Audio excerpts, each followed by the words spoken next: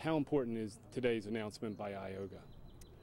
It's very important for the industry and for the state and for our community, because the University of Charleston is part of our community, and we serve not only Charleston but the state and the region.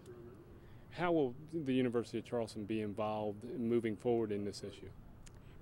I'm not certain of that, but I can tell you that we've been an oil and gas supporter for years. We have many donors who have given oil and gas reserves to us for years and years and years. We also have a well on campus right here in the metropolitan area, and it was an interesting project for the university, one that was very beneficial to our community and I think to the state. How important is it so that the people across the state understand exactly what's taking place when it comes to the oil and gas, and why is it important for a group like IOGA to be able to get that correct word out? Well, it has different fronts. Let's start with energy efficiency. Let's talk about renewable resources and how we all need to be concerned about that.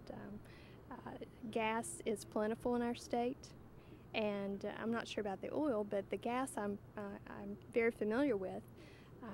Not only our well, but in my personal life, my family owns wells in the state of West Virginia, and we need to look for renewable resources as well as those that are untapped, like our gas reserves.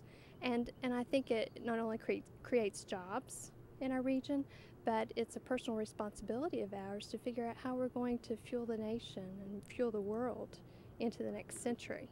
And as an educational institution, I believe we can play a part in educating others about how important it is for us to support these activities, whether they're private industry or in government involvement.